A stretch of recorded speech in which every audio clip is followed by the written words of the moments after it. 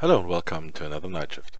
My name is Yazil, and today we want to see if we can implement all these events for failed login and successful add user and failed add user.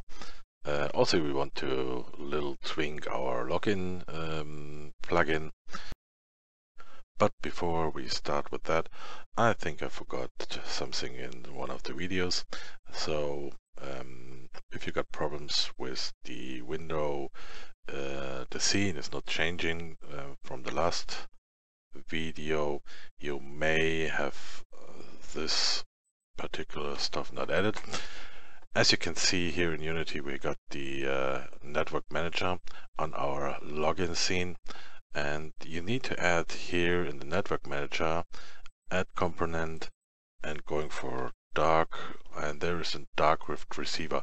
If you don't have that in your project, it will be a problem with the on event handler, on data event handler, which is used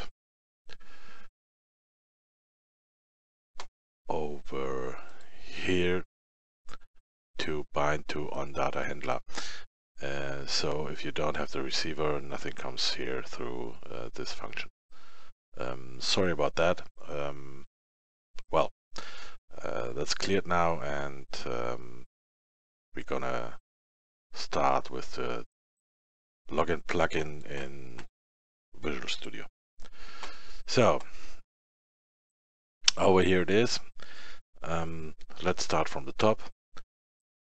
At first, I added a new command.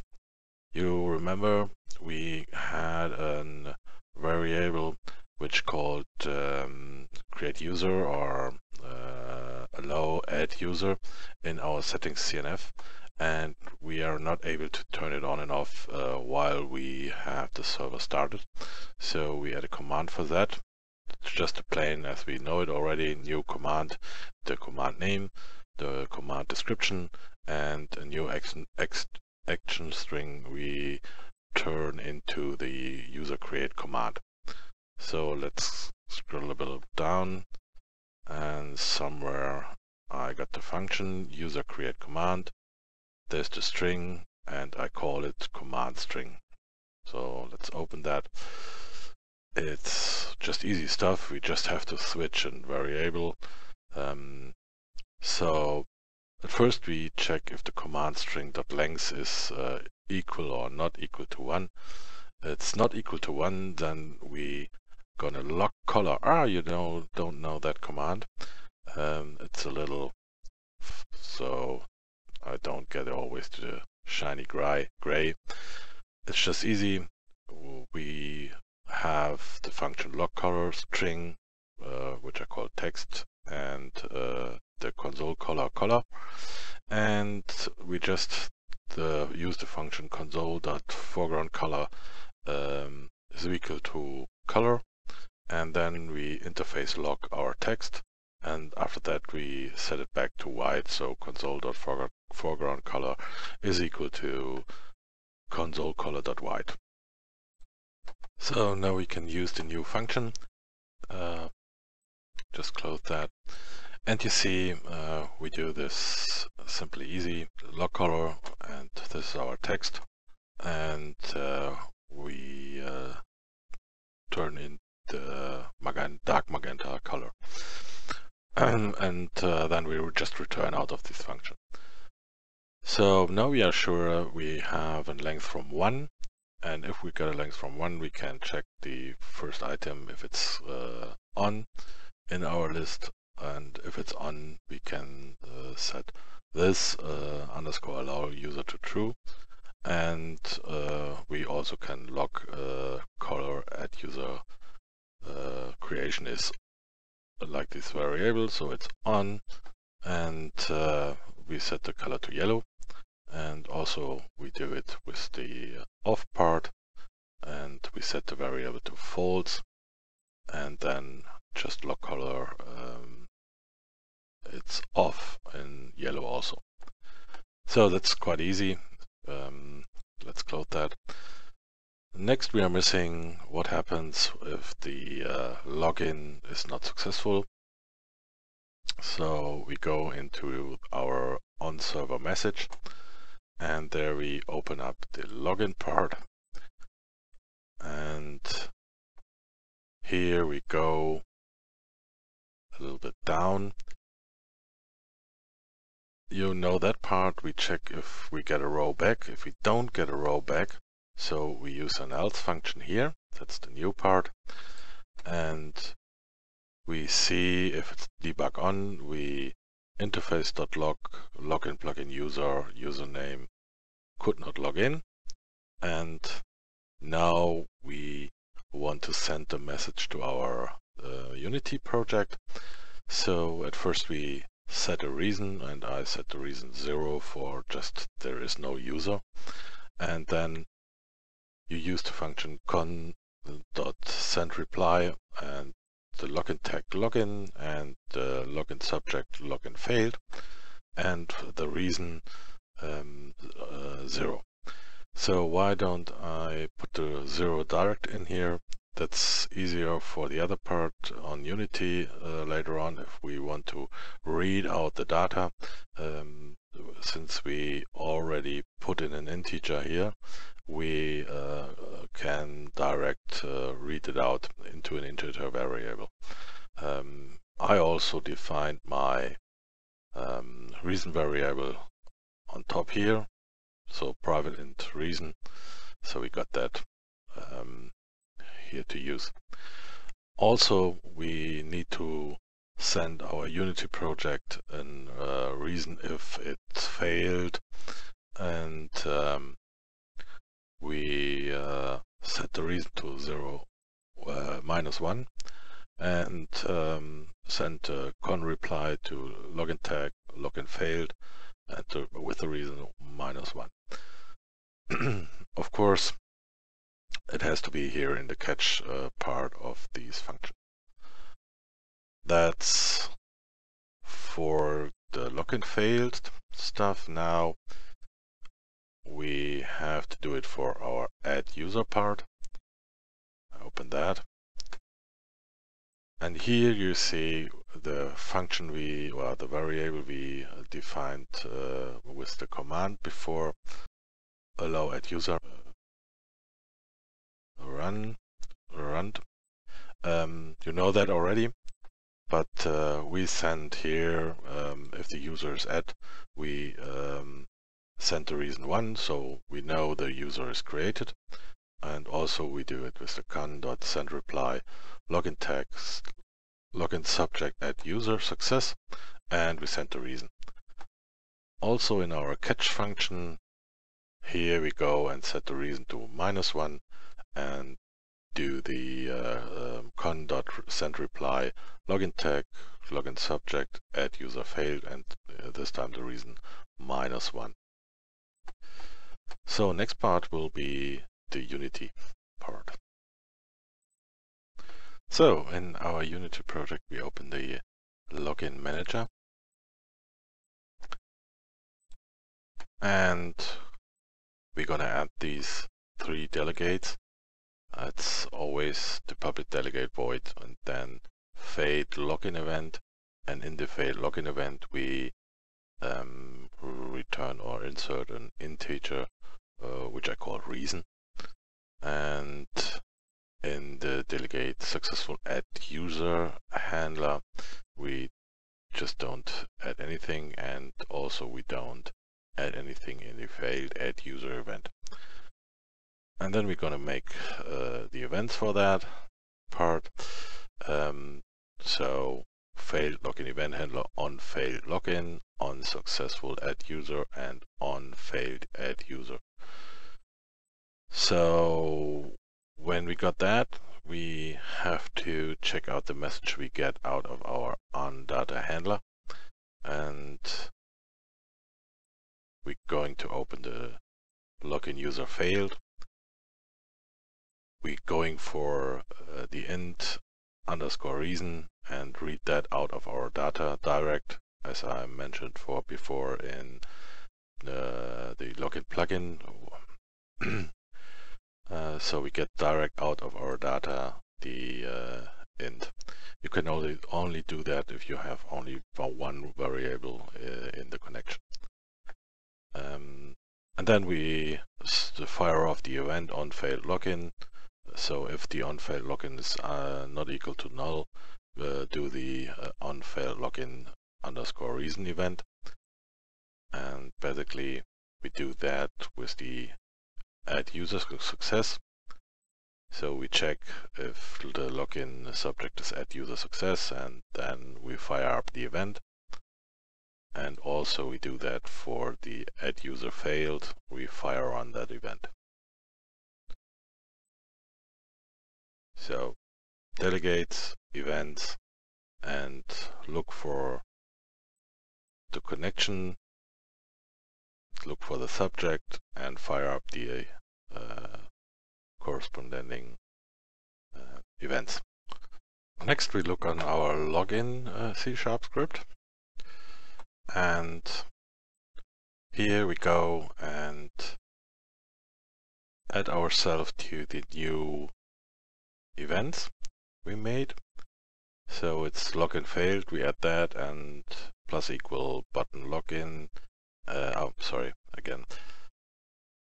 unsuccessful add user, we call the function login button login, and on failed add user we call the button quit function. And also I added on application quit. So if the application is quitting, we just remove ourselves out of the events. So basically the same than here, just a minus equal to here. And so we're gonna out of that.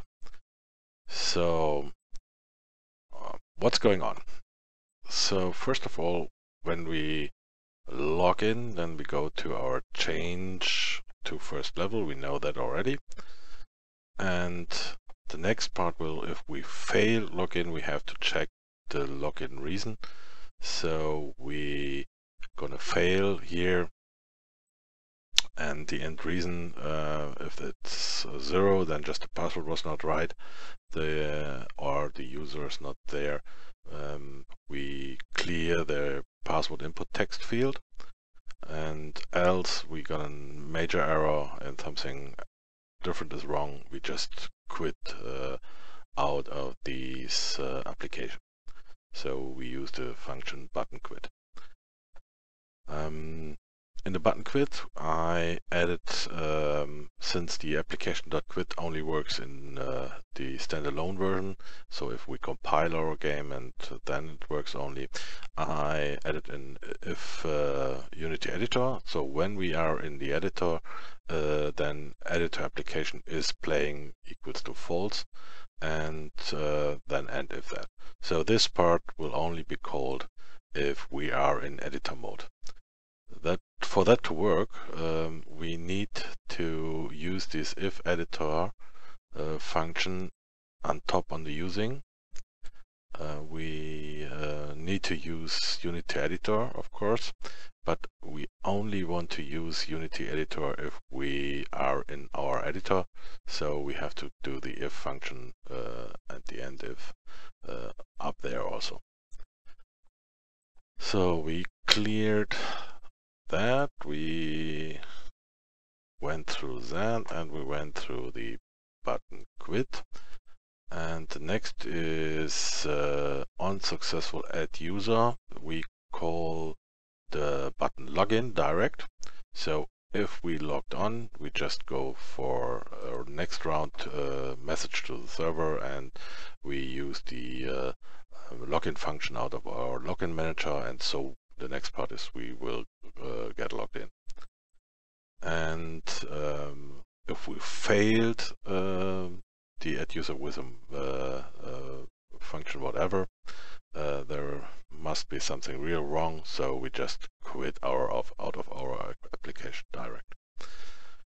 So why we don't see our add user function and direct return the login ID and stuff like that you can do, of course, but I think it's nice to have it separated.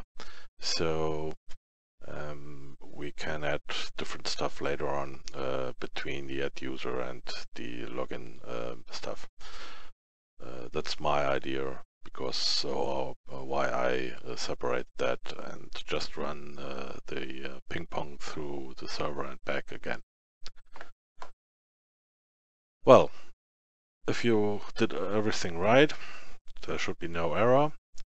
But before we can start that, we have, of course, save our login plugin, save all, and build the project, rebuild, successful, and we go to our server, plugin source, plugin bin, debug, copy, server, plugins, right, and insert. Fire up the server. There it is. Let's see if our new stuff is working. Help. We got a new function, user create. And there's our dark magenta. You need to, okay, the color is not so nice. Well, you need to add the on.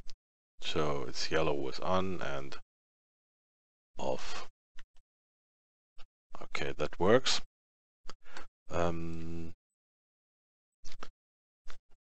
gonna log dark rift. Oops. Log dark rift and log on. So let's start the Unity project. Go here. We are connected with the number 1, and we're going for the user 2 we had in the last demo already, and the password 1, and say login, and nothing happens, but the password is cleared. So we don't get an information there, so we need to lp debug. So debug is true, we're going to do that again. 1, login. So we get a debug, user 2 could not log in. And if we go for a new user, maybe let's do 123 or whatever, and the password is so. When we say add user, you see we first get an add user tag, and then we got an login tag. Oh, by the way, we could print out the user over here, the username, so we know that's corresponding. Well, that's for the short part just before the first humor jar. Yeah, well, I think it's gonna happen this week. If not, it's beginning of the next week. But I'm in good hope that we do it this week. If you had fun, just leave a like or subscribe to my tutorial series. Also, if you want to have the source code, go to my Patreon page, and I will send you the source code. If you have a question, just leave a message. I try my best to answer this. And happy night shift. See you.